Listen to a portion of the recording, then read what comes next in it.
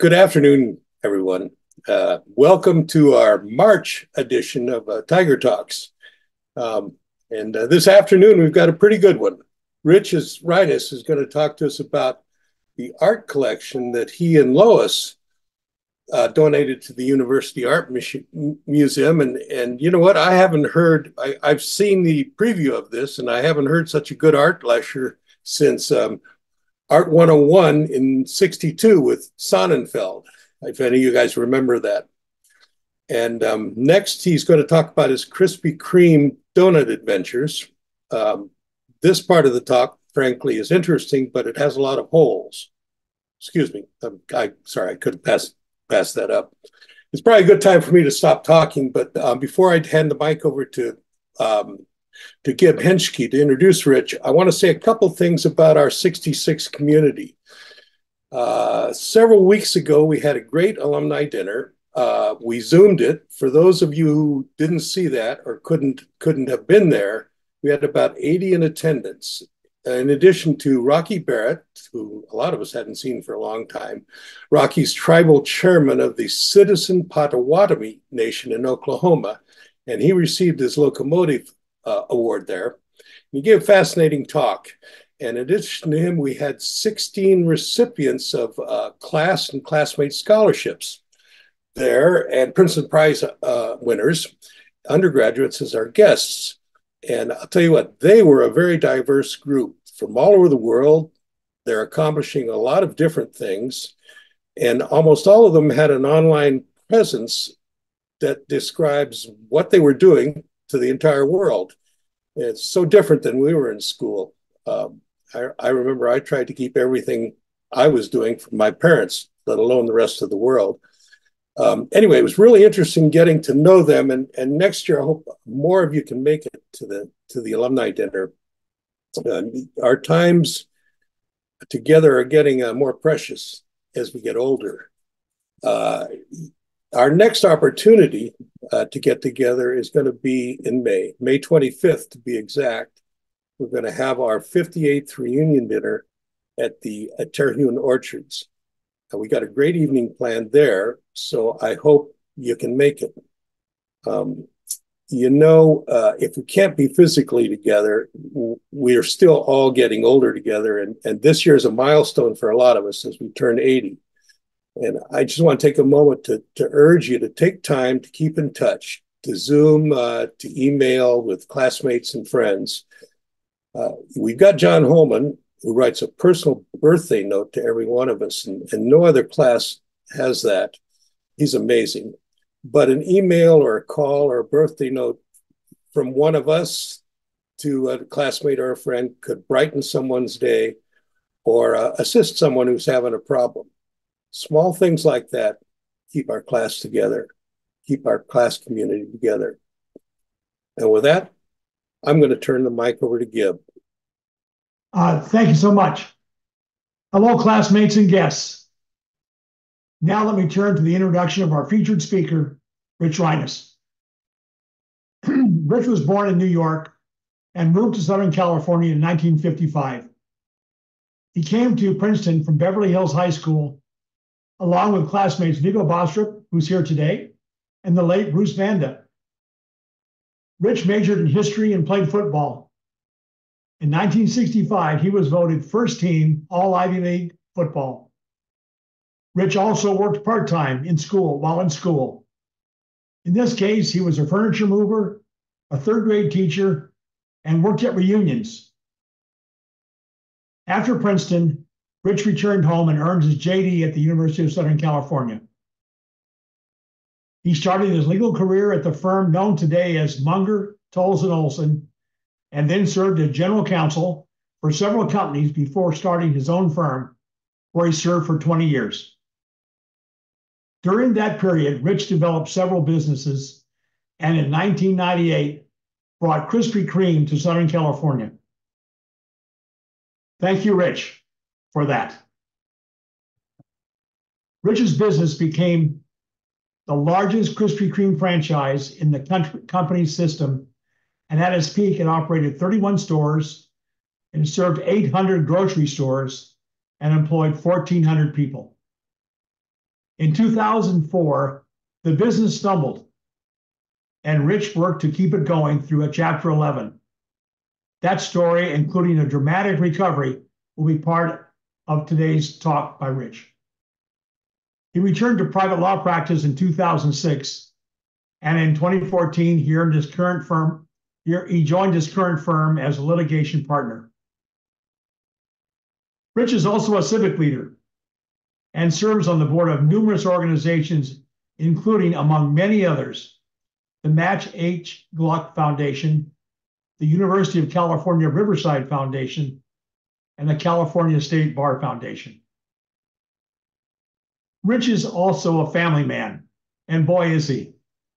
He has been married to his wife, Lois, for just about 60 years. That's right, 60 years. Together, they've raised 5 wonderful children and have 15 grandkids. Over their many years together, Rich and Lois have collected art, and in 2023, they made a substantial gift of their art to Princeton University's Art Museum. That stunning collection of early 20th century American prints will be the other major piece of Rich's Tiger Talk today. Finally, Rich plans to remain very active. 2 weeks ago, he was appointed by Governor Gavin Newsom to serve on the California Fast Food Council, which is the state's watchdog over wages and working conditions for fast food restaurant employees. Watch for Rich's impact on this issue going forward. And now I'd like to turn the spotlight over to our esteemed classmate, Rich Reinis. Rich, ball to you. Thanks, Gib. I appreciate that. We'll get to the screen share in a second. Just a few preliminary notes. First, a thank you to you and Steve, and especially to John Holman, who pushed me through the door and onto this platform. I think thanks are in order, but we'll see when I get finished. The second thing is a bit of an apology to Lois, my wife, for 60 years as of June 14th, because something in the invitation you were all sent seemed to send a negative message of her not being willing to exhibit these art works in our home. I would never cast her in a negative light. Darling, I love you, and I apologize profusely. Third preliminary note is one for all of you, and that is you're about to see some 40 to 50 different impressions from the collection we've donated to the university.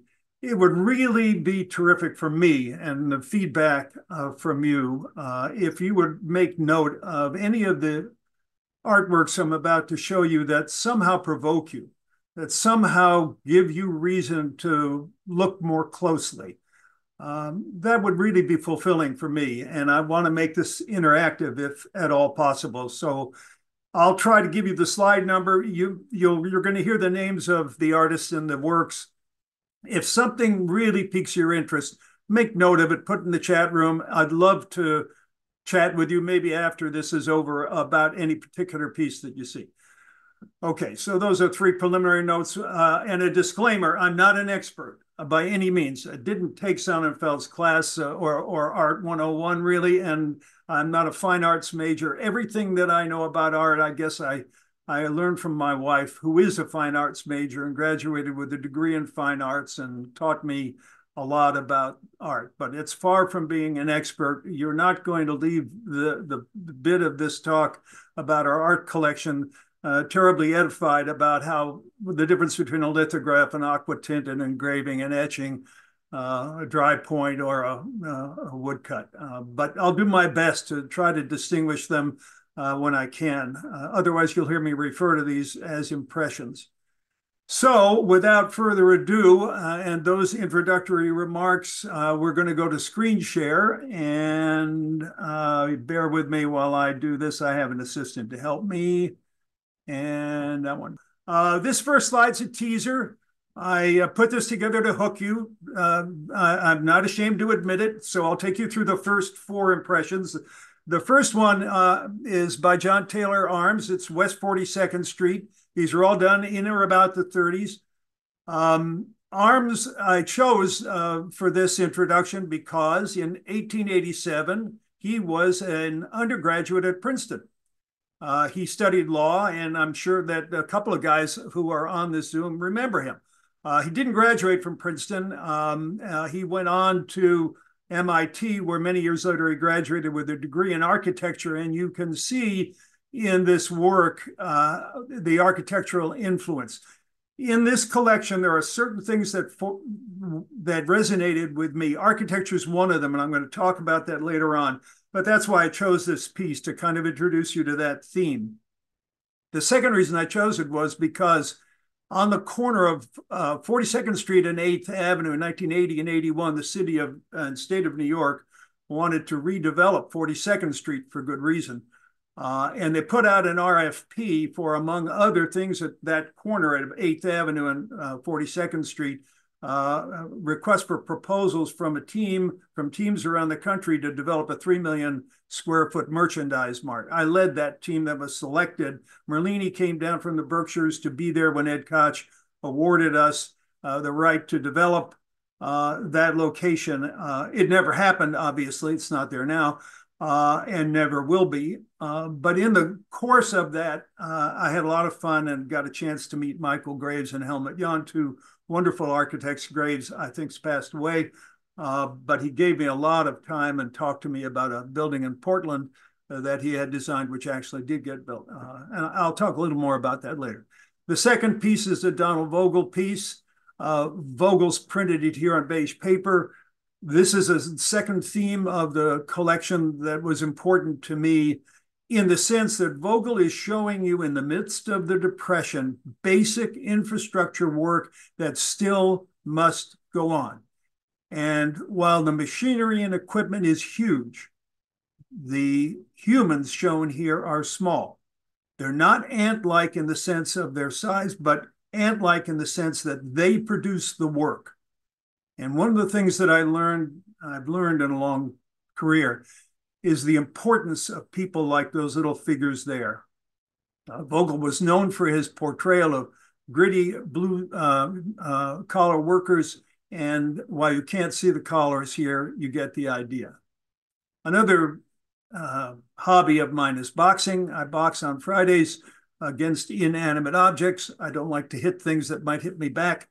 And this is by an extremely well-known artist by the name of George Bellows. Bellows graduated from Ohio State, died very young in the late 20s of a ruptured appendix. But when he graduated from Ohio State, he had illustrated their yearbook, and most folks who graduated with him thought he'd be a professional athlete. Instead of being an athlete, he painted athletics, and in particular boxing, which he loved a lot. I'm going to take you through this one in a greater detail than most of the other works, because I want you to get an understanding of what this stuff meant to me, why it resonated with me, besides my interest in boxing.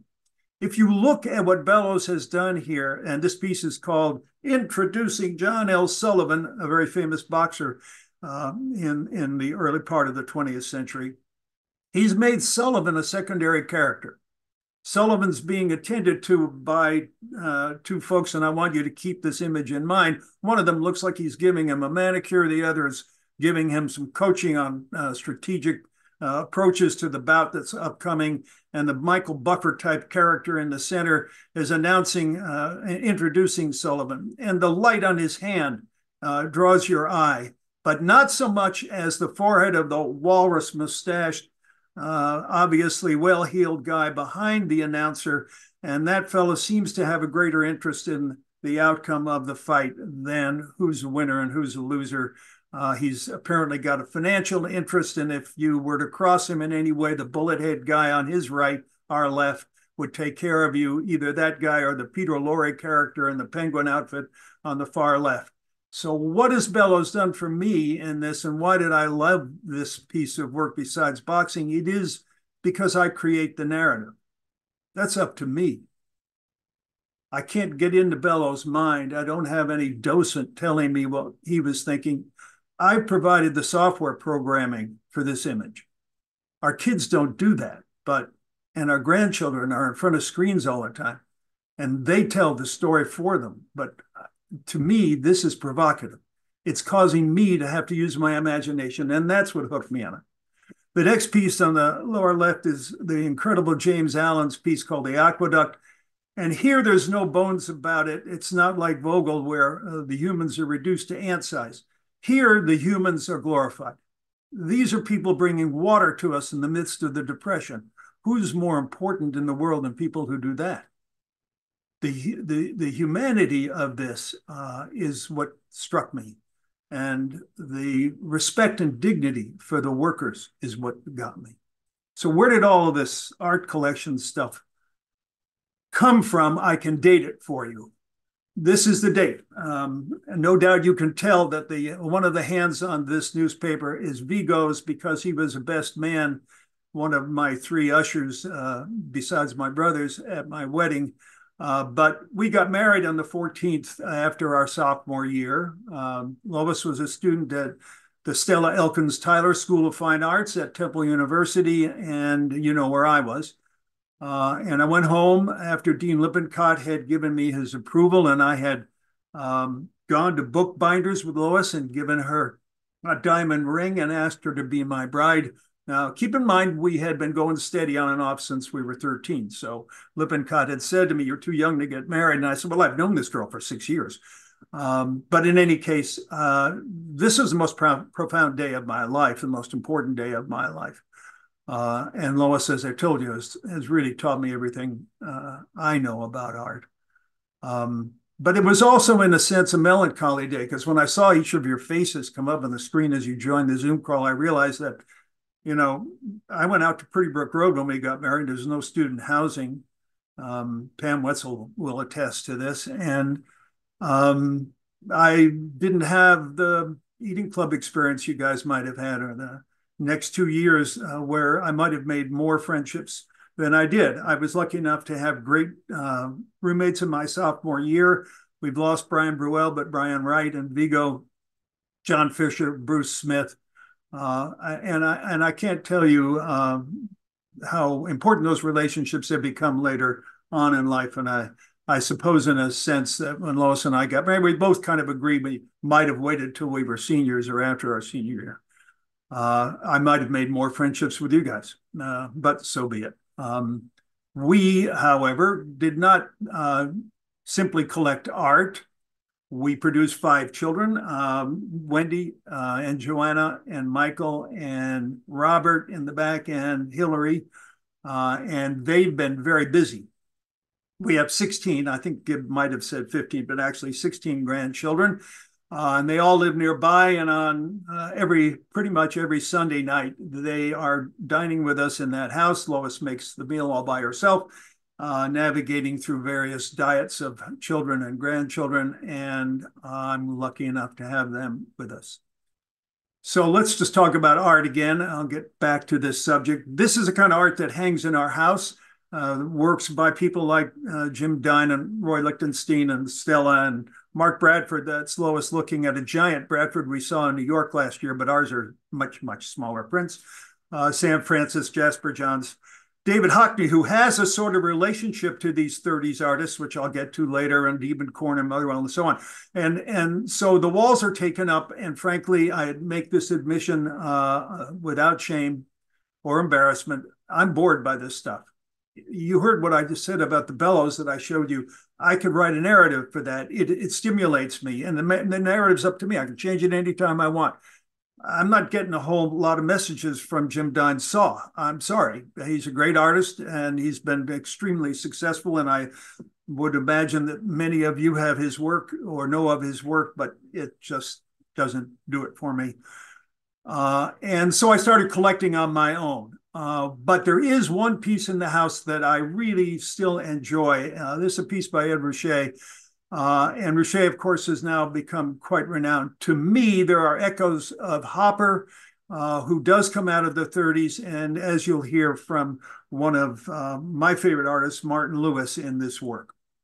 I'm a collector by nature. I don't know where that came from. I frankly have no idea. I started collecting first editions by Sinclair Lewis, whose Dodsworth hooked me.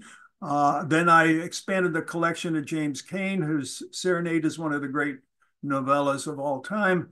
in my view. And then I've expanded it to Eric Ambler and Neville Shute and Robert von Gulick, and as you can see, some others. But one of the things that caught my eye when I was collecting Sinclair Lewis was the fact that in Main Street, the First Editions Club had its own edition of, I think, 150 or 140 volumes of Main Street, illustrated by Grant Wood.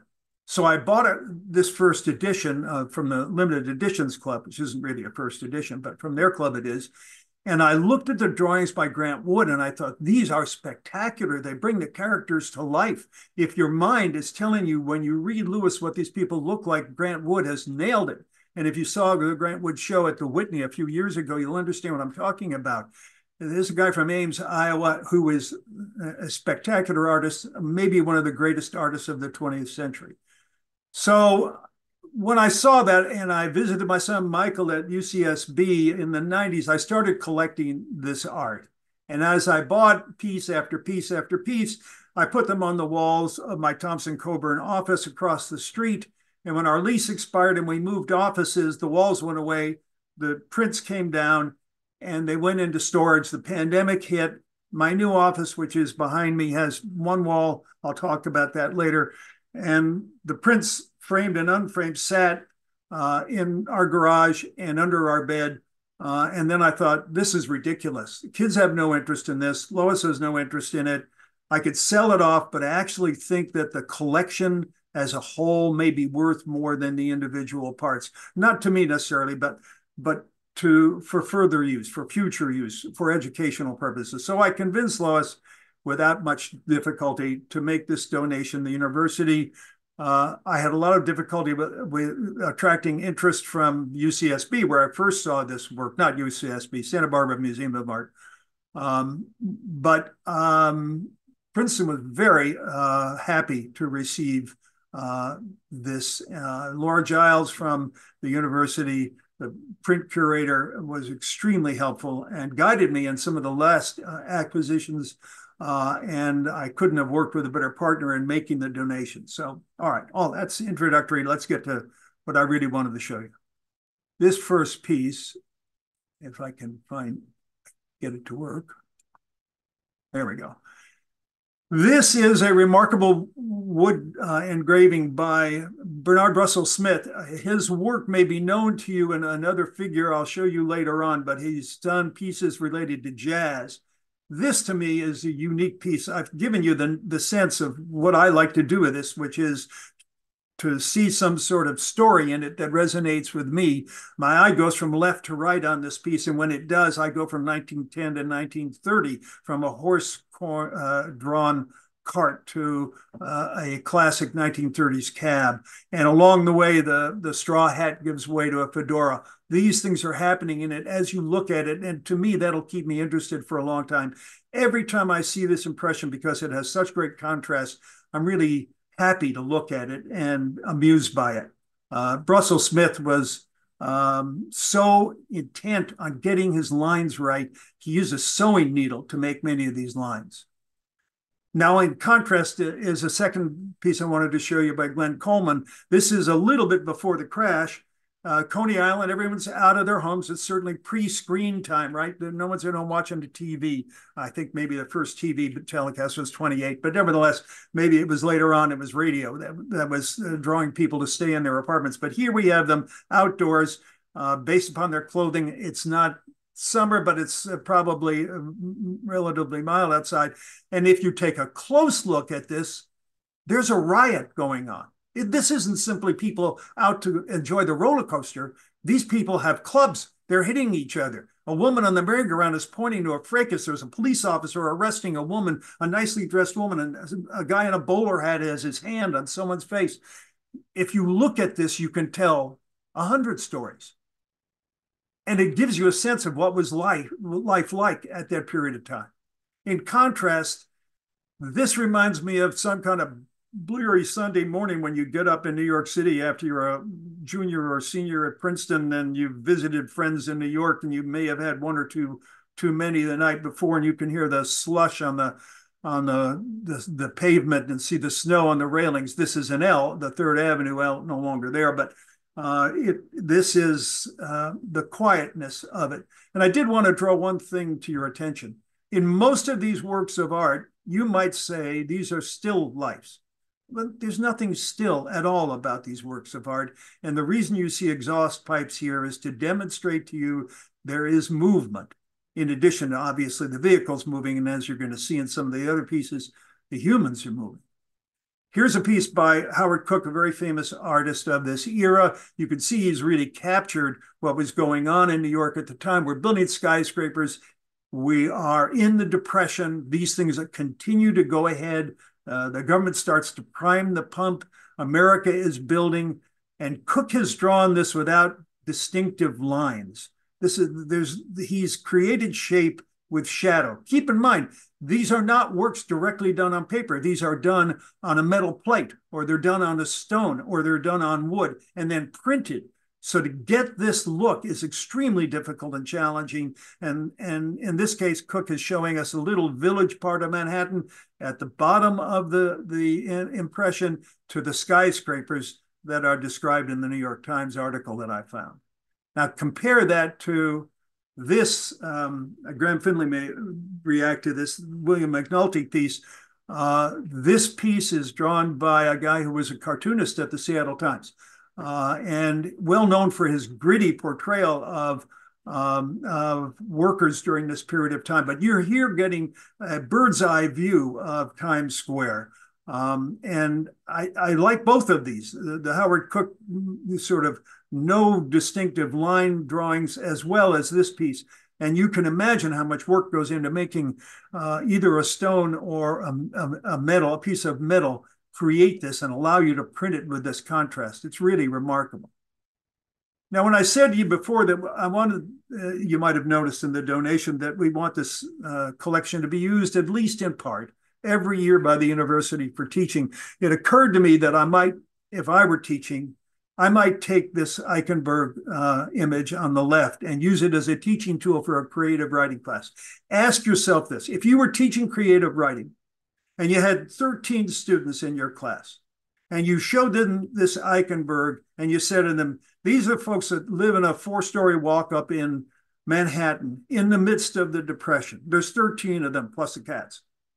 Okay, I want each one of you to select a character and write a short story about that character, which ends at this point. Doesn't be the end of the story. It doesn't have to be the end of the story, but at least for your purposes, for this creative writing experience, I want you to write for us what your character, the one you choose, has done prior to getting to this particular moment in time. So that's sort of my idea. I'd like to see it used that way, and maybe we create great writers like those that came out of the economic crucible of the 30s. Ernest Fine is another fellow whose works I've seen from the very beginning. This is a much different scene. Madison Square Park happens to be around the corner from Swan, which is an auction house where I bought many of these prints, so it meant something to me. But it's a certainly more peaceful image than is the Eichenberg piece. All right, let me switch gears a little bit to architecture. As I mentioned to you, I've had the good fortune of meeting architects like Frank Gehry and Cesar Pelli and Graves and Jan and Charles Moore and John Jurdy and Tom May throughout the course of my life. I don't know them at all, but I can say that I've met them, talked to most of them briefly, and I'm a groupie, a Frank Lloyd Wright fan and all this stuff. So many of these pieces appeal to me because they capture the architecture of the 30s in New York, when this is becoming the shining city on the hill. This is it. This is that city. It's being built in the 30s. And many of the artists are immigrants in love with New York. Gottlob Brehm, for example. You all remember going over the George Washington Bridge. Well, it was under construction in 1930. And this Second Avenue L by Mark Freeman is a classic image of New York in this period of time. If you see compendia of work by artists during this period, in particular graphic artists, Mark Freeman, this image is typically shown. And then Lynn Thomas Morgan's piece is an entirely different approach. The dynamism you see in the other pieces, like the Freeman, and you can almost hear that train clattering over your head. The Morgan piece asks you, what's happening in all those lights? It's dusk. Who's there? And we've all seen this scene. Any of you who've spent any time at all in Manhattan have seen this. So it appeals to me in a different way. It's quite different from the other pieces and a bit later. The Empire State Building being built during this period of time. Now, the next piece, these two joined together. They weren't together during rehearsal, so I'll keep Gib and the others awake by showing this. But the Earl Horder piece is not a great quality print, but Horder was an extremely prolific artist. He was a teacher at Lois's school, Tyler, at Temple University for many years, retired in the late 50s. And I had him compared to Whistler because Whistler was also extremely prolific, did a lot of works that look a lot like Horder's work, only he did it 65, 75 years earlier in London, although he was an American. And their works, I think, are quite similar, although they are depicting different images. When you think of architecture and building a city, you never really think about deconstruction, but deconstruction happened. And Horder has captured it here, maybe of a church. And in its place, maybe the Empire State Building went up. But you can see what Horder has done here. He's reminded us that construction, deconstruction has followed from the beginning of time. You can see Renaissance landscapes with Roman ruins in the background, and this is similar. On the right, you see a work of art by Armand Landek, a great WPA artist. A lot of these artists came out of the WPA, as you probably remember. The WPA actually employed 5,300 artists, paid them the grant sum of $23.60 a week to do art of any kind that they wanted without any censorship at all. Many of these guys were communists, lefties of one sort or another. There was never any imposition on them as to what kind of art the government would pay them to produce. Landek is very architectural. I couldn't afford his most famous piece, which is called Pop's Tavern. Similar to this, very rectilinear. He's introduced the rounded surfaces here to get a little bit away from that. And I asked Ron Landek a long time ago in an email whether or not this was a relative, and Ron wasn't sure one way or the other. He comes out of Ohio too. This Armand Landek does. So maybe there's a relationship. Okay, on to my interest in boxing. This, of course, is an era when Joe Louis and Max Schmeling are going at each other. They're lucky not to have met the guy in the lower left, or is he lucky not to have met them? I don't know. But in any case, I do like boxing. I think it's great art. You see people like Manny Pacquiao fight, you can't help but admire the athleticism, the eye-hand coordination, the speed. And Robert Riggs was a big fan of boxing as well. And I have to say to you that the John L. Sullivan portrayed in the earlier Bellows print that I showed you is quite different. There, as you recall, Sullivan was in the background. Here, Riggs has featured the boxer. He's got his right eye pummeled, and his handlers are not giving him a manicure. They're telling him to get out there punching. This phrase, get up punching, is one that you'll hear me use again when I talk about Krispy Kreme, and we'll get more into that. When we were freshmen, we got up to New York and used whatever ID we could to get a drink at an old bar. Maybe some of you went to McSorley's. In 1916, the famous John Sloan did that. And almost 20 years later, Ellison Hoover did it. I love the Hoover work of art. And one of the things that drew my eye to this piece is that right hand of the big character in the center on the bar. He's just made a point, and the guy in the pipe is agreeing with him, obviously. Anyhow, I love this print. And it was interesting to me that two fine artists of the early 20th century both focused on this one bar, which, by the way, is still there and looks very much like the Hoover looks in this image. Now, some of you know that I came out of the garment industry. My dad was in the garment industry. He had some tough times in it and had some good times in it. And I worked for him for a while. What's interesting about Gropper's piece is, keep in mind, this is the middle of the Depression. All of the men on those sewing machines would have otherwise been employed. But because it's the Depression, they are working on sewing machines. That is not my experience. I was in contracting shops after I graduated from Princeton and before. Women were manning the sewing machines, not here. This is a different time and a different period, and another reason to talk about these images as teaching tools. And you can see on the look of the floor boss here, he takes no nonsense. These are piece workers, and they are generating as much as they can in the way of work in order to get paid. And then on the right, you've got the incredibly sympathetic and compassionate artist, Raphael Sawyer. I'm going to show you another piece of his. I'm a big fan. And there's a lady working as a seamstress. Now let's talk about the building of Manhattan during this period of time briefly. You can see Louis Lazowick, another Ukrainian immigrant, in this case, a man of left-leaning sympathies. His pieces are rebellious in a way, and I want to show you that later on. But you can see in the photograph what I wanted you to really focus on, and that is this masterpiece. This is by an artist whose work isn't that well known, and I'll tell you why in a second. But this is a masterpiece. This shows you two men working together without a tether. There's no safety harness here. And these guys are building a building that'll house architects and lawyers and dentists and insurance salesmen. Whose work is more important? Aren't they all entitled to the same level of dignity and respect? In our hierarchical America, are they treated the same? To me, this speaks volumes, and I learned this lesson working with the people at Krispy Kreme more so than practicing law.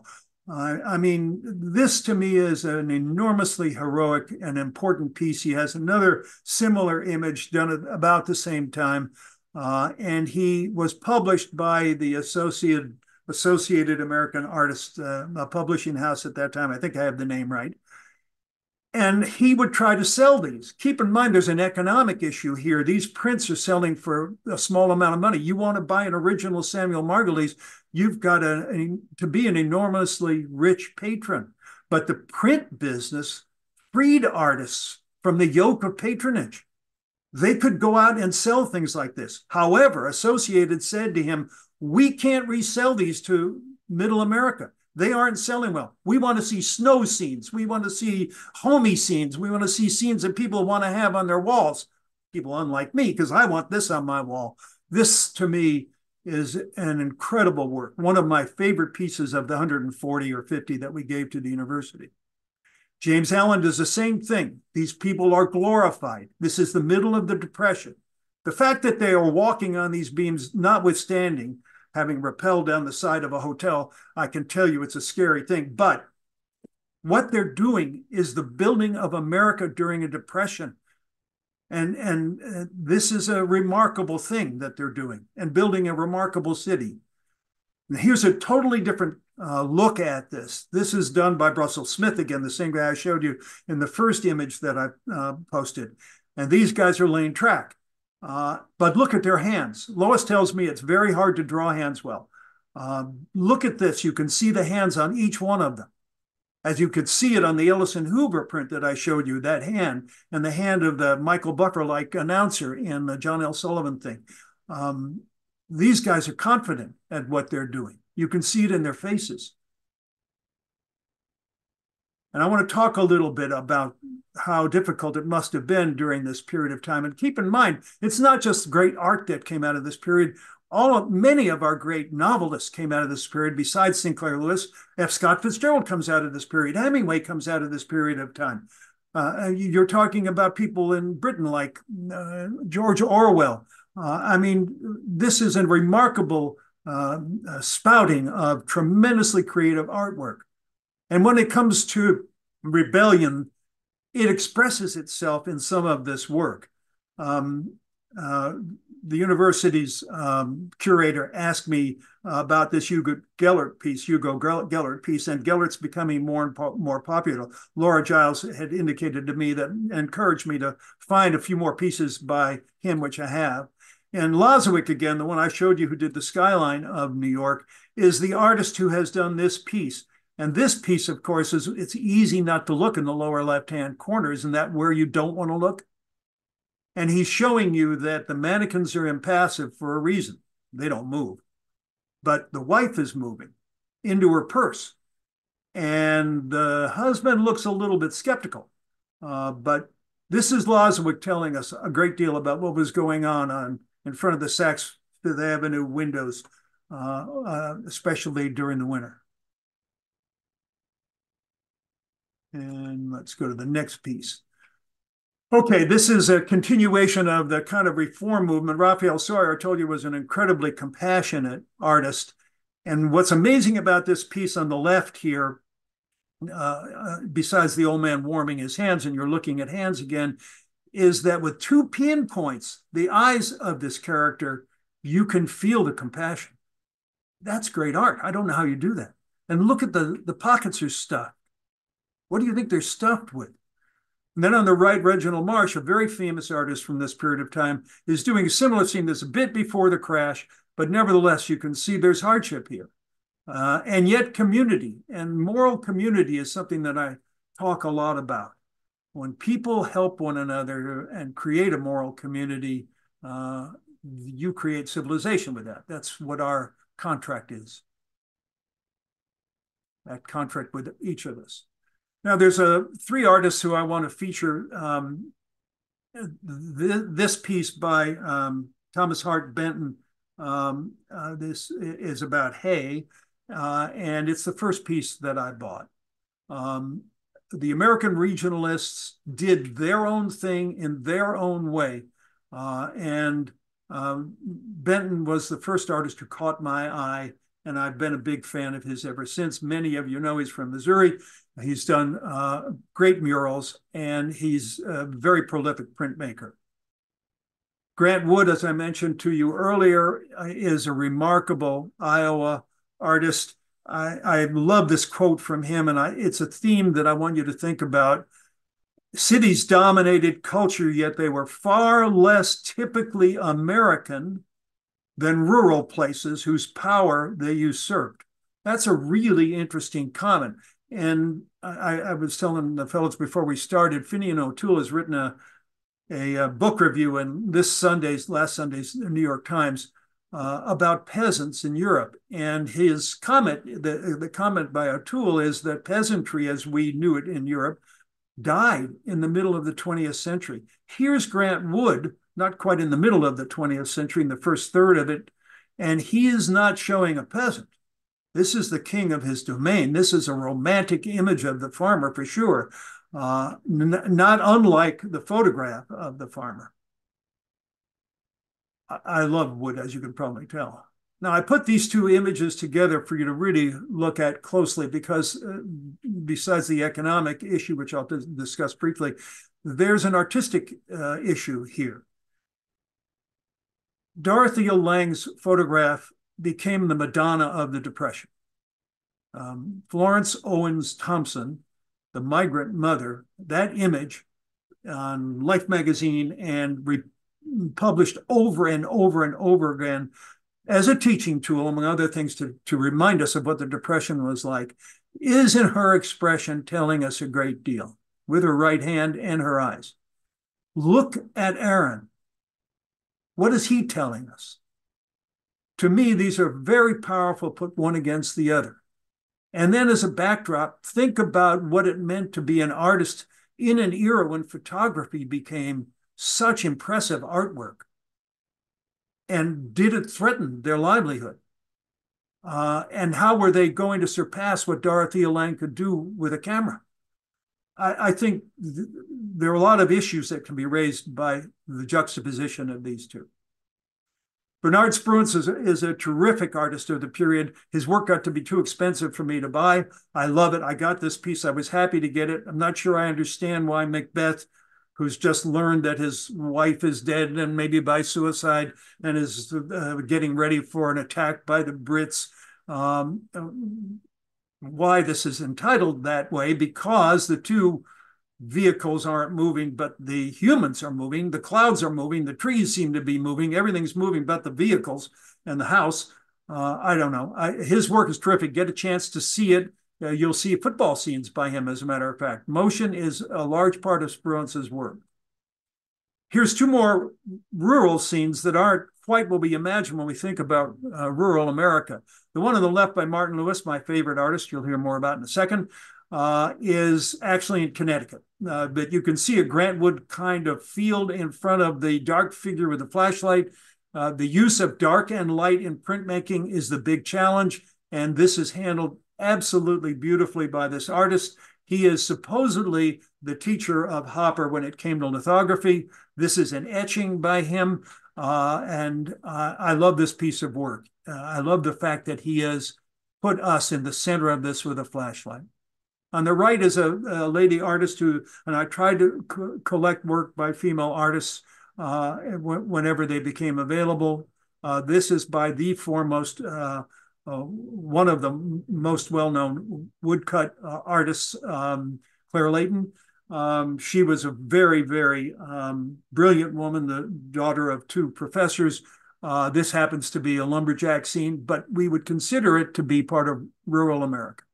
And the last setting here, I put together these two images. This is all me, but to me, these are the same characters. John Stuart Curry is one of the most famous artists of this period. He's from Kansas. Remember that Wood is from Iowa, Benton from Missouri. Curry did a great mural in Kansas, which was the subject of a lot of controversy because John Brown appears in it, who he considered to be a bloody maniac. I had an image of Brown, but I've taken it out of this because it's distracting. This is an image of grandeur. This character that Curry has created in my mind, and he created it before 42. This was published in 42, but this art dates back into the Depression. This character is Heartland America. This is a romanticized view of it. There's a certain amount of strength and rebellion here. This is a man unhappy about the urbanization of the country, the centralization of manufacturing. And he's upholding standard values that made America great. And Superman comes out of this period of time. I don't think that's a coincidence. On to Martin Lewis. You see here an Australian who came to the United States in about 1900, made his mark in commercial art and became a great printmaker. His works are etchings, and the image you see behind you is Chance Encounter. This image on the left of his Wet Saturday is fascinating to me because the 11 characters in this image are basically on one foot. Why are they on one foot? They want you to sense the motion in this. There's no such thing as a still life. These people are moving. You can feel that they're moving. That's the beauty of it. The only thing that's stationary is a mailbox. So I love the piece. The rain makes it even better. It reminds me a little bit of the turn of the century Parisian artists painting in the rain. To me, it's a remarkable piece of printmaking. On the right, again, this is a night scene. Lewis is known for his great night scenes. And you can see those kids aren't too worried about having screens around. I got real lucky in my pursuit of art, sometimes caught up in the chase more than the work, but nevertheless got real lucky and was able to buy some drawings by Martin Lewis. These drawings bring Babbitt to life. Just as Grant Wood's work brought Main Street to life for me, these are the characters Fitzgerald wrote about. You can see them, and I've got 5 of them.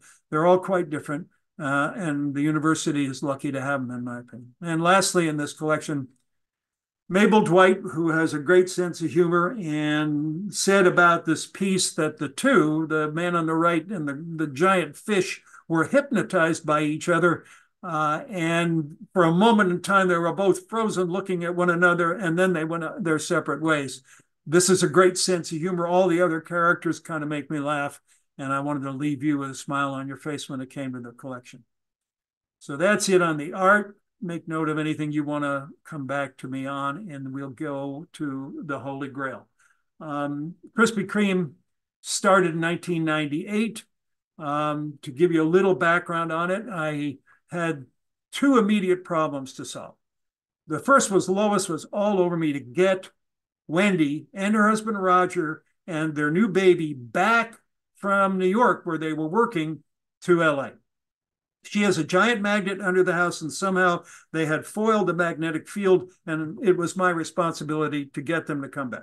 Second thing is I developed a shopping center in Riverside with 5 other guys, and we had some vacancies. So I thought, well, Roger's in the business of finding locations for Sony theaters, and his territory is the Southeast. And I called him and I said, when you go on your trips to the Southeast looking for locations for Sony, if you see a concept not ubiquitous in Southern California, let's bring it to Riverside. You and Wendy can operate it, and you'll bring Elliot with you, and you'll relocate here. So I was trying to solve two problems at the same time. Third problem, which all of you have dealt with, is this might be a cool way to do some estate planning. I could create a company, a family partnership. So anyhow, I was trying to solve three problems at one time. Roger called me and said, Krispy Kreme wants to expand by franchising. Let's see if we can get the rights. In 1998, we signed an agreement with Krispy Kreme to develop 42 stores. Now, these are donut shops. It's all they sell is donuts and beverages. And they are supposed to do, according to the Uniform Franchise Offering Circular, which is acronymically not a good name, and Uniform Franchise Offering Circular. I can't see your faces, but there should be a laugh somewhere along the line. And we're supposed to develop 42 of these stores in 7 years. There's a schedule attached to the back of the agreement, which says every 6 months you'll develop so many stores. And if you don't, you're in breach of the agreement. You could lose them all. You won't lose them for nothing. You'll lose them for fair market value, which is neither fair nor market. Now we're told that they're going to do $1.5 million each in sales based upon the history of Krispy Kreme, which goes back to 1937. And I'd fallen in love with the concept. I've been to Chelsea in New York, where their first franchise unit in this new round of franchising had occurred, and I thought it was fabulous. Nothing like it in Southern California. 1,300 independent donut shops, but no real chains. There was one here called Winchell's, which was falling apart, but otherwise no branded product. And I thought maybe it has legs. I'm not sure, but we'll get started. Then, so I signed this agreement, personally guaranteed the financial obligations to Krispy Kreme to build 42 stores in 7 years. We opened the first store in January, the 26th, in La Habra, California, a town I've never been to before and barely been to since, well, I'll get to that, since 2006. And in our first week, actually 6 days, first 6 days, we do $141,000 in sales. Mind you, we're planning on doing $1.5 million for the year. And the numbers keep going up. We go up from $141,000 in 6 days to over $210,000 per week. By the end of the year, which is 11 months of sales, this little shop in La Habra, 2,400 square feet, has sold $9 million worth of donuts. It's 20 million donuts in a town of 60,000 people. In La Habra, people are advertising their homes as Krispy Kreme adjacent. The lines are 60 cars long. Police are calling me in the middle of the night to come down and break up fistfights because people are butting in line. People are paying $15 to someone at the head of the line to buy a $5 box of donuts.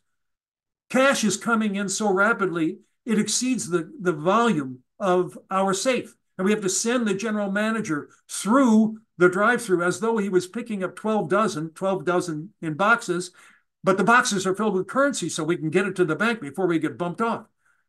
It was an amazing rush. I have won a few jury trials in my life.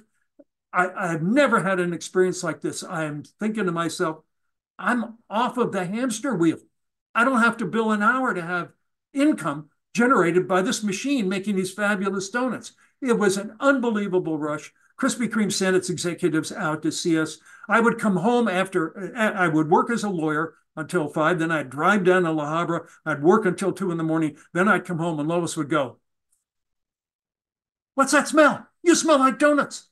And I'd say to her, "Get used to it. It's the smell of money." There was such a rush, unbelievable. And I thought to myself, my God, we've hit the golden vein. Now, I know we weren't selling health food. I grant you that. However, in the second month of La Habra's being open, that little shop becomes the nation's #1 retailer of single servings of milk. Now, how many times have you taken a child or grandchild to a restaurant when they order milk? I mean, Pepsi-Cola or Coca-Cola or whatever, but milk? Altadena parks a 40-foot refrigerated trailer in the parking field with an employee to do nothing but move milk to our display case because we can't get to it. There's so many people there. And I'm working in the Great Horseshoe. If you've been in a Krispy Kreme, you know it makes a kind of conveyor belt, makes a horseshoe, and the donuts go around it. I'm taking donuts off the line and putting them in a box. It's all a lawyer can do in a donut shop. And believe me, I could barely do it without leaving a fingerprint on the donuts. By the end of the year, we have generated $12 million in sales. EBITDA, that's earnings before other expenses, is a healthy 12.9%. But look at the bottom number on this slide, 500 employees. That is enough to make a sphincter quiver.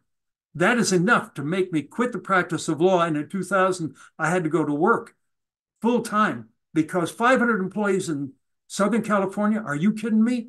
That is something to tame, a tiger for sure.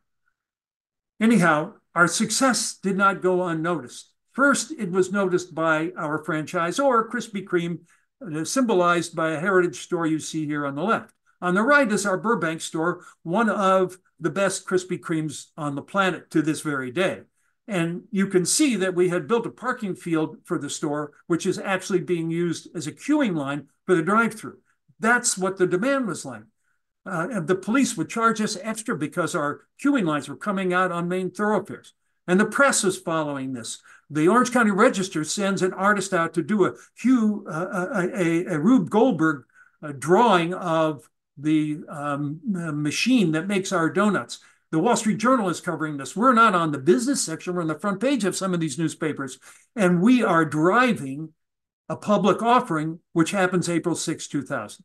Krispy Kreme, the franchisor, goes public April 6, 2000, fueled by the heat coming out of Southern California. And we created that heat, thanks to my daughter, Wendy, in large part, by associating with great brands and by attracting attention from real personalities like Jay Leno, who mentions us in a monologue. In the year 2000, our sales, this is the second year of business, mind you, are $34 million. And then I take a pause. My folks always said to me, and I'll bet your folks did the same to you, ask yourself why you're on the planet. And imponderable, I grant you that. But ask yourself why you're here. Do it every year. Assess where you stand. Now, I was a pretty good lawyer, and I'm thinking, when things went well, was that why I'm on the planet? Am I on the planet to practice law and help my clients? And that didn't really resonate with me. And now we're selling $34 million in revenues, almost 100 million donuts, 75 anyhow. Am I on the planet to sell donuts? That didn't really resonate with me either. It was great, but it didn't answer the question my parents had asked me to answer every now and then. Fast forward to 2000, we can't find enough workers. The big box retailers are taking every worker in sight. So we do a program with the state of California at Valley College, which says to welfare workers, if you will attend 2 weeks, first learning how to get to work, keep your nails clean, how to take a bus, keep a calendar, say yes, no, please, thank you, those kinds of things. And the second week, we're going to teach you what a Krispy Kreme is all about. It's there to make a profit. And this is the way they make a profit. If you attend all 10 days of that class, you are automatically hired. So I go to the first graduation in my Krispy Kreme finest, wearing my non-skid shoes and my hat. And Vic Turner turns to me and hands me the diplomas, 15 diplomas. I'm looking at an audience of 75 people, and I turned to Vic and I said, Vic, you only give me 15 diplomas. Look at all these people. And he says to me, don't worry, there's only 15 graduates. Well, Vic, who are all these people? So he says to me, don't you realize what you're doing? Those 15 people you're hiring have uncles and aunts, children, and you're elevating all of them. That resonated. And then I got an answer.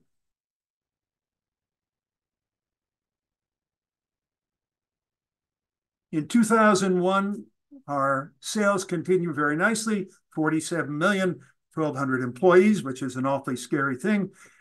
And then in 2002, we can no longer harvest the low-hanging real estate fruit. We can't find locations, and I'm afraid we can't train enough employees. Keep this in mind. At the end of the year, we have 1,200 employees, but during the course of the year, we lose something like 70 to 80% of them below management level. So the actual hiring is in the many thousands, not just 1,200 in the snapshot at the end of the year. This is a huge HR burden. We've outsourced it to Administaff at that time, a company called Administaff, which is a New York Stock Exchange company. We become their biggest customer west of the Mississippi. So this HR burden is an enormous one. I'm afraid we can't train people adequately, and we can't find the real estate. So we go to Krispy Kreme and we ask them if we can slow down. Yes, we have a mandate in the agreement. We understand that. We promised you we'd build these stores, but we need to slow down or we're going to have poor locations and badly trained employees. You don't want that. We don't want that. Let's just slow down. We need to take a breather. And Krispy Kreme, as I said, went public April 6, 2000, 2 years earlier. And their CEO says to me, we've made promises to Wall Street and we intend to keep them. One of those promises is you'd build 42 stores in 7 years. So you're going to keep that promise. And Roger, my son-in-law, whispers to me, he's much smarter than me. He went to Wharton, and he whispers in my ear, they're writing checks we have to cash. So I leave the room with a Rumpelstiltskin kind of stomp, and I'm sitting out there for an hour, and the vice president of franchising says, calm down, calm down. And I said, we're the biggest customer you have. Everything in the store we buy from you. We pay more royalty than anybody else. How can you treat us like this? We're halfway home, 21 stores out of 42. Give us a break. We'll figure something out, he says. So they come back and they say, all right, if you will go into wholesale, sell donuts out of the back of your stores to supermarkets, we'll give you a year reprieve. 51 trucks later, 75 drivers, routing software, bakery executives, people driving Krispy Kreme trucks in Big Bear getting shot at because they're so dangerous, and a driver on Sunset Boulevard running over and killing a pedestrian. We're in the wholesale business. 800 grocery stores. The Kroger out here called Ralph's, Albertsons, Stater Brothers, all over Southern California, a territory 350 miles long, 350 miles wide. We're driving donuts every morning, donuts that were engineered to be consumed on premises. I mean, it's a disaster, a total and complete disaster. And my board, thanks to Grant Wood, one of the great artists, as I mentioned, says, sell. You're completely misaligned with your franchisor. You've got to get out. And we try to get out. Krispy Kreme comes to us at the end of 2003 and says, okay, we'll buy you. You want to get out? We'll buy you. 2004 comes, and we at that point have 31 stores. We're doing $64 million in revenue, 20 of it at wholesale to these 800 grocery stores who aren't paying us the way our regular customers pay us. We have to sue them. My brother Mitch, a great lawyer, helped me do this, and we sued them to collect our money. In 2004, when they had promised in 2003 they would buy us, they come and say, well, we're not going to be able to close. Let me give you a snapshot of where we are at this point. On the top line, you see the year. The second line is our revenue. The third line is the number of stores. The fourth line is earnings. The fifth line is the line you should really look at because that's long-term debt. And yours truly has guaranteed it personally. This is an amount far greater than my net worth. So on May 7th, the CEO of Krispy Kreme, who had been lauded by Fortune magazine 2 years earlier when Fortune magazine proclaimed it the hottest brand in America, is photographed with the caption glazed and confused, and the stock drops from, at that point, $32 to below $2. And an announcement is made that the company is being investigated by the SEC, the DOJ, and the DOL. This is not a recipe for sales. It is something that is extremely frightening. Our sales are declining 20% week over week. We can't get out of leases. We can't fire people fast enough. And these are 1,000 people we fire over the ensuing couple of years for no reason of their own. They didn't cause this. The reason that we got into trouble were all management decisions. Poor decisions of growing too fast, getting into wholesale, and many other decisions I don't have time to talk to you about. But I am telling you, it was management decisions. And yet, who paid the price for it? So in 2005, the whole system goes through a terrible, terrible hiccup. This is a disaster. And I get sued by Union Bank, Bank of America. I wasn't sued by GE at that point. Krispy Kreme sues us. We sue Krispy Kreme. It's a nightmare. And thanks to Stephen Wright, I can look back and illustrate this with kind of a sense of humor. But believe me, depression is a very dangerous thing. You get suicidal. You can't get help. You feel isolated and alone. You can't even tell people around you how desperate you are. I mean, it was a terrible, terrible period of my life. And the personal guarantees caused Lois to be drawn into this, and it revealed things about my character that I'm not too proud of. But in any case, this is what we're going through in 2005. After that glorious beginning, we hit a wall. And people would say to me, what are you so worried about? These investigations aren't read about by your customers. I said, oh, yeah, well, they read the Denver Post. This is in the funny section. I don't think it's funny, but somebody did. My customers are reading that. If you want to know where we were at this point, there it is. And what's misleading about this is we had no paddles. I didn't know how to get out of this. So the depression was really onerous. And I don't take drugs or anything, so I had to sort of tough it out. Lois helped me.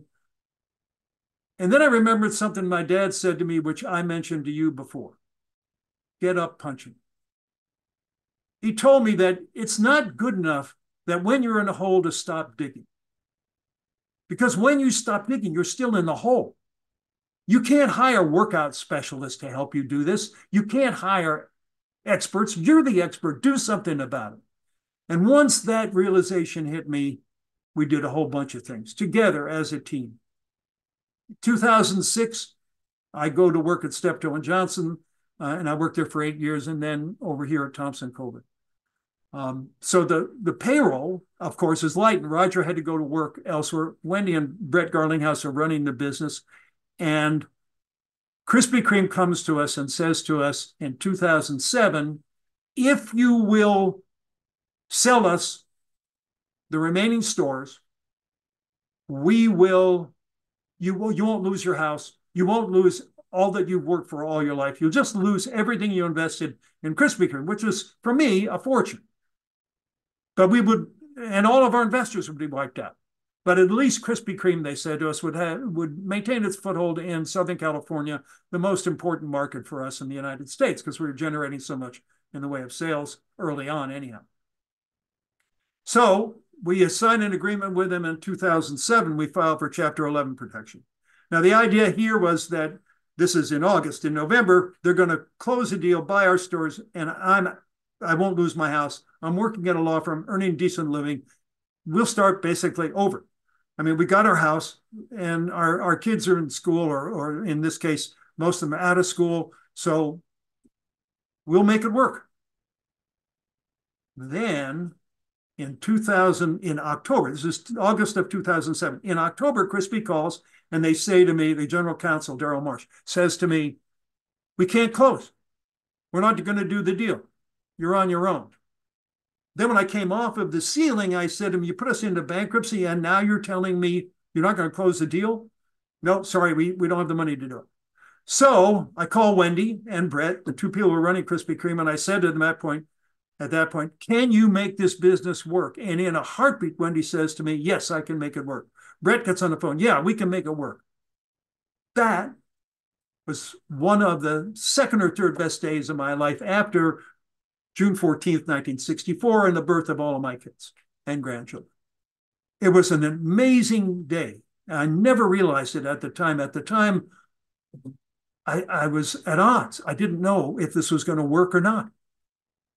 So while we're in bankruptcy and in Doe I Trust, we put a plan together, put some fresh money in. All of our investors are wiped out. All of the investment losses that I had made before that hand is wiped out, but we start over fresh. I convinced the creditors by giving them this presentation I'm giving to you in much greater detail, and GE, to bear with us. They don't put us into a bankruptcy at all. They go along with the plan, and we come out of the plan, and Wendy and her husband Roger and Brett and I own the business, and it is alive today. It is doing extremely well. We love doing the business. Our life is terrific. My practice has done well, and they're doing super at the business. And of course, I learned this lesson that a lot of people learn, and that is, oftentimes it's the second mouse that gets the cheese. So without going into any great detail, that's it. I've tried to keep it within the timeframes that were allotted to me, but I have one other item I want to take up with you. And if you think I'm done, I'm not. I have a great idea for new business. I want you to get out your wallets. This is a chance to get in on the ground floor. Are you ready? All right, here we go. Ready? What do you think?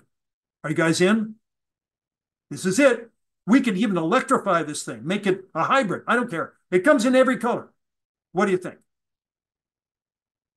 And with that, I thank you very much. Rich, sign me up. Sign me up. Thank you so much for an amazing presentation on two very different dimensions of your life. My God, we have a ton of questions and a ton of comments, and I'm going to start with the art ones. There's a lot of art questions and thoughts. Let me just run the first one off. Will be Bob Chester. You're on, and we'd like to bring you on, and just feel free to just write your question and answer your question directly of Rich.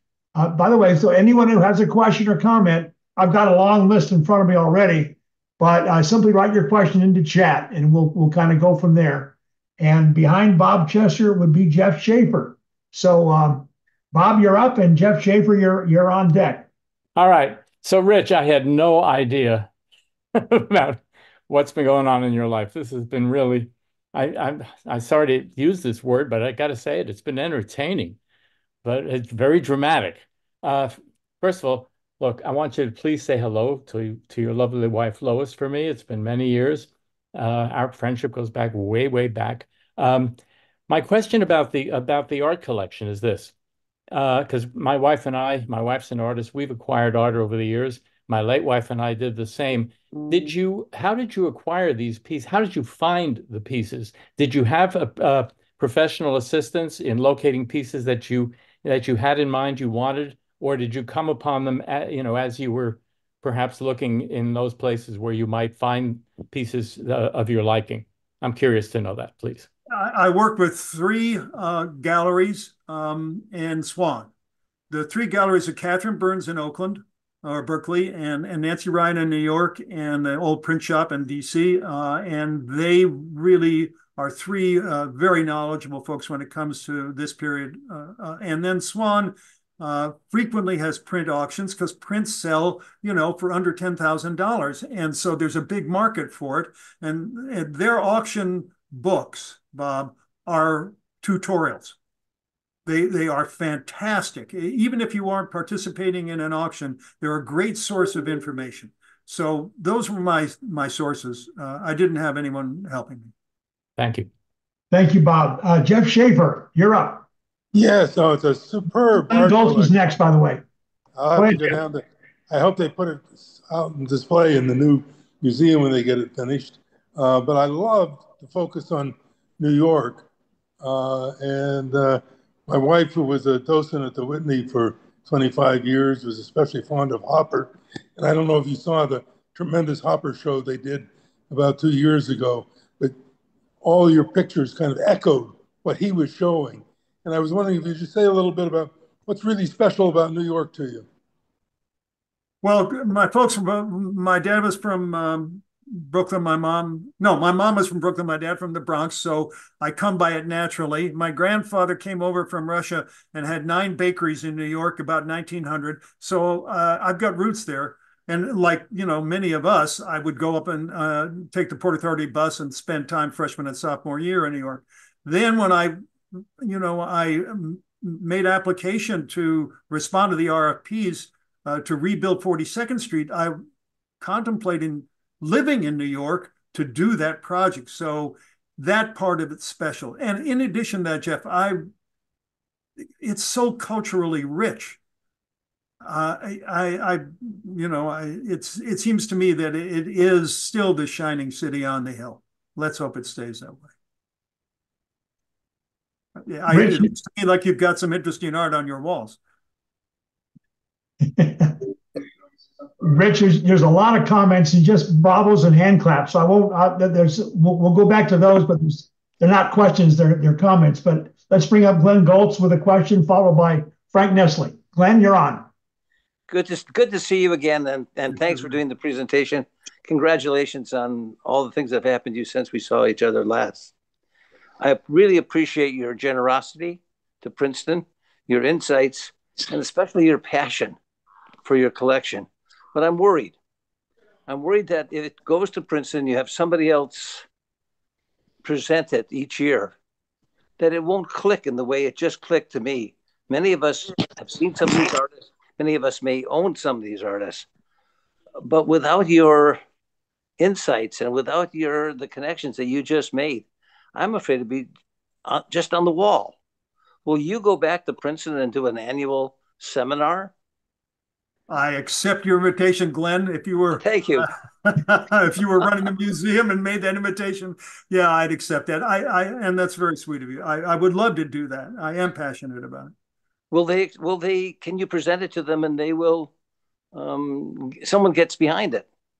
I sent the rehearsal tape, which is longer than this. I had cut out, what did I cut out, guys? 5 or 6 slides easily, to Laura Giles. She's seen it. So the folks at the museum have seen this presentation, but I would love to do that. Wouldn't that be great? It would be great. I'd love it. Thank you. Hey, Rick, Mike Janet here. Very super. See you. Great job. Appreciate it. And as many of you know, Rick and I have something in common, and we were both married at Princeton. Frank, you're on. Rich, I so enjoyed that presentation, all of it. I've had my own challenges in business, and so what you went through is like it would make a great business case. So I was so impressed with the artwork that both was about architecture, but also about the period and the 1930s. And so I'm wondering, juxtaposition your experience with working people in the Krispy Kreme business and your obvious passion for, people that work with their hands. How did you how do you see the workforce today from your own experience compared with what you were seeing depicted in the 1930s?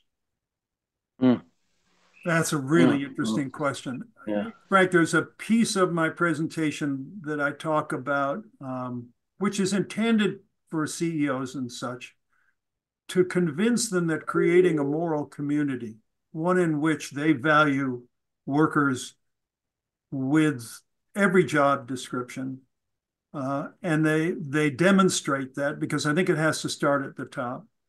And I try to convince them that if they create a moral community and they reduce turnover, right? We were hiring 70 to 80% more people in a year than we actually ended up with. That turnover cost is buried. Most accountants will not give you a bucket into which all those costs go. So I try to convince them that by treating their employees with dignity and respect, they'll reduce turnover and make more profits. So I'm appealing to the greed side of the equation. That was what stimulated my first part answer to your question. The second thing is, I would say to you that the desperation of the 30s couldn't be further removed from what the workforce today feels. There is no sense of desperation at all. And there's a sense of entitlement that those folks you saw in the girders would never have had. They would have been thankful for their jobs. They would have been working at sewing machines to prove themselves, take any work available, sell apples and pencils.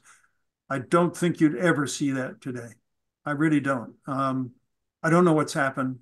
I suppose if all of us sat around for a couple of weeks, we could figure it out, but it's quite different from what I envisioned was there.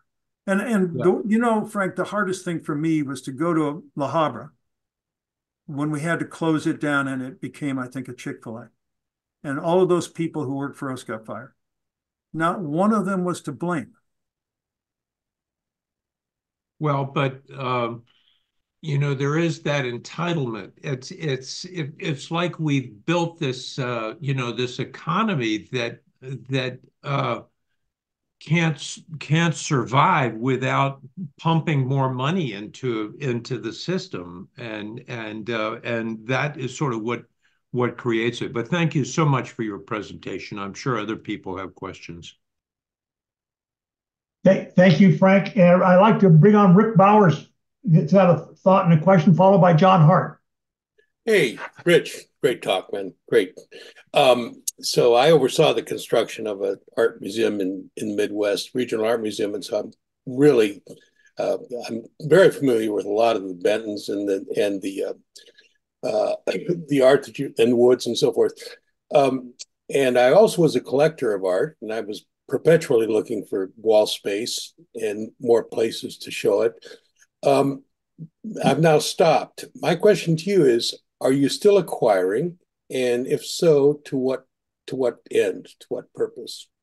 I am not. And I'm not because we're in the fourth quarter. And I'm joined the state council and I've got other things to do. If my kids had shown a real interest in it, I would continue. I see things that are being offered now. When Catherine Burns sent me a note saying that I had misdescribed one of the Martin Lewises, I saw her catalog and, oh man, she's got such beautiful things that I would love to acquire, but I'm done. I'm not acquiring any more first editions, and I'm trying to get rid of my wine cellar. Yeah, me too. Thank you. Thank you, Rick. John Hart, you're up, and followed by Lawson. John? Okay, well, Rich, thanks again. That was great. You asked us to pick out one and say something about it and ask for your comment. And probably my thoughts, right or wrong, are probably stimulated by what you said. So you were a great teacher, which reinforces the idea they better get you at the museum to lecture. But hey, I jumped right in and picked out number 2, James Allen, the pipe there, and a whole bunch of things. Well, first of all, the depth of field was unique. And then just the strength and concentration and precision of the workers trying to get that pipe, which I can almost see the motion of it swinging, getting ready to swat one of them. And okay, they know why they're on the planet. That's a question. They're bringing water to the city. And I got curious about the location. Maybe that's the Amtrak viaduct in the background. And John, it could be. Alan did some very similar things in steel foundries in Brazil, but this is likely to be somewhere on the outskirts of New York. Yeah. And what I thought was interesting about this is you only see the strap of the equipment holding that pipe. Mm. If you were to see the machine, it might have detracted from what the men were doing. So all you see is a strap holding it up, and I like that part of it a lot. Oh, I see what you mean. Okay. Yeah. And I saw some of the same things later on. The Allen's connector there had some of the same features. So yeah, could have picked a number of them, but I've got quite a few of the Allens, and each one of them has sort of a different point of view, but very similar topics. Okay. Yeah, thanks for the comment. Appreciate it. Thank you, John. Lawson, you're up, followed by John Holman. Rich, it's great to see you. I want to talk about that picture of you pulling out, leading very proudly, a back who was too slow to keep up with you and got tackled in the backfield. If he had just kept up with you, he'd still be running. 2 questions. The first one is, how do you account for that incredible praise of Krispy Kreme and that gave you your incredible start? And number 2, that you're still standing is incredible. You've gone through real challenges and proven yourself beyond all measure. But the next question is, you've been appointed to look at fast food in California. And it looks to me like fast food is I don't know how they can continue if some changes aren't made, and that will require legislation. I wonder if you have any thoughts about how you'll meet that challenge, which may not be quite as big or quite as threatening to you personally as the Krispy Kreme one was. But again, bravo, bravo, bravo. You're the man. Lawson, thanks. The answer about the craze of Krispy Kreme is if you want to build a platinum standard, rather, if you want to build a valuable trademark, a really off-balance sheet asset, you have to have the platinum standard product or service. There's no branded donut on the planet that is the equal to Krispy Kreme. And so the craze has at its core high quality. Extremely expensive spring wheat, vanilla in the glaze, all of these things are very, very expensive. And the result is you have a first-class product. So the simple answer, and it is facile to be honest, is have the best product, and it accounts for the craze. In our case, there was a lot of pent-up demand. People who had been to school in the South were in the service in the South. Magic Johnson, who would take the Lakers to the Atlanta Krispy Kreme. All of that pent-up demand meant that we would blow the doors off the first year of our business. And it continued for quite a period of time until we hit a wall. So I would say to you, those are several of the factors. I'd like to think that we did a great job in creating the product, the environment in which it was sold, and in training people. And I think we did that in part because we trained people to look you in the eye and exchange names with you and try to establish a relationship with you above product or place so that you felt like going to Krispy Kreme was like going to In-N-Out. I don't know if you ever had that experience, but you go to an In-N-Out, you order off of the menu, right? You go to the counter and you have the secret formula. You want animal style or protein style. And that's not on the menu, and you're a cognoscenti. We try to do the same thing with the exchange of names and teaching people to look you in the eye and welcome you there. So you'd come back because you knew somebody there. So the craze itself, I think, starts with a great product and a time-honored brand, mismanaged over many periods of time, no doubt. Fast Food Council. As of Friday, I become an employee of the state of California as well as Thompson Coburn. So I have to be careful about giving you an answer. But I had breakfast with the regional director of the SEIU this week or last week in anticipation of our first meeting. And immediately 500,000 people across employers, industry-wide, are targets for unionization. The effort is going to be that in an industry, they're going to unionize all these people at one time. My job, I'm appointed to represent the franchisors, is going to be how can businessmen make ends meet? You can't pay people $20 an hour, and that means everyone who supervises them gets a raise, right? It has a vertical impact. You can't pay those kinds of wages and still deliver a lunch for under $10. How do you do that? The margin squeeze combined with interest rates being what they are is enormous. It's going to put a lot of people out of business. So there's got to be, as you point out, there's got to be some modification of this, or we're going to have institutional pressure, industry-wide pressures. I see it in healthcare, Lawson. I think the healthcare industry is ripe for the same sort of thing. It's going to be real interesting to see the way it plays out. Thank you, Rich. Godspeed and be well. Thank you. Lawson, thank you for that. John Holman, you're up. Hi, Rich. Great work. So I see I went all the way to Princeton to watch this. I have a mundane question about the art contribution. When you give art, you get a tax deduction.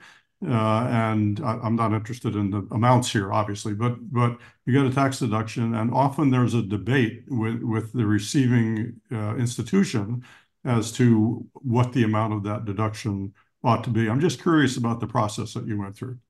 So in order to qualify for a charitable donation, you have to hire a certified appraiser.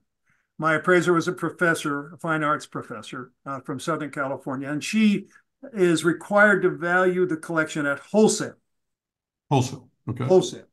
So the university never questioned the value at all. There was never an issue at all. Good. Right? The only issues we had were the university wanted me to ship the 50 or so that were framed unframed. And I thought that was too difficult and a little risky. So I don't want to do that. But that was about it. The university was great. Laura Giles was terrific. And I hope the collection's in great hands now. I hope we can see it. Thank you. That's actually a great request. We should take that formally. We'd love find a way to see that as a class when we get back to campus. Let's make that a goal. I'd like to call on, let's see, Bob Chester again. Great question. Well, it is that question, Bob. You want to weigh in on that one? Sure. So, Rich, that was the same question. I mean, I would like to see the whole collection, and I'd like to be able to see these pieces, eyeball to print. Is there going to be an opportunity to do so at the university or elsewhere? Certainly not now. The university's new museum isn't open yet, so right now you'd have to go down in the bowels of the Dulles Library, which you may remember were fairly cluttered. So no, you're not going to be able to see it. There's 150 approximately, including a large oil and charcoal painting by John Chandler Christie. I didn't get a chance to show it to you, but it's a pretty neat piece of work as well. No, I don't think it'll ever be shown in its entirety, Bob. Sorry. I'm sorry too.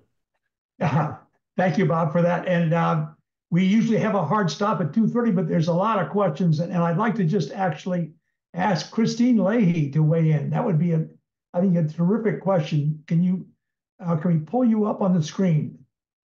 Yeah, actually, this is Bill Leahy. This is Christine. Yeah, Bill. Yeah, okay. Kind of fooled me, Bill. She's the IT lady. Thanks very much, Rich. It was excellent in so many different regards. You and Frank started down the road of questioning, how we have changed, how our country has changed. My book group just finished a book by David Leonhardt called Ours is Your Shining Future, which looks at the economic changes, the political changes over the last 100 years and kind of delves into the very questions you asked and gives a little bit of a question about the future. So for people who are interested in the workforce, what's happened in the past, and where we go into the future, this would be a great book to read. He's written a number of books about the Depression. Yeah. And this is just about the last 75 years, basically, with politics, government involved, investment by the government, no investment by the government, the changes in our society. It's a fabulous history of economics and policy, and really kind of challenges us for the future, no question.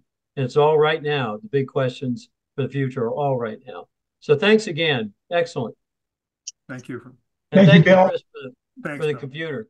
And Rich, thank you so very, very much from all of us. And there are others on the call today that please feel, Rich, you're open to emails, I take it. So that would be great to follow up with that.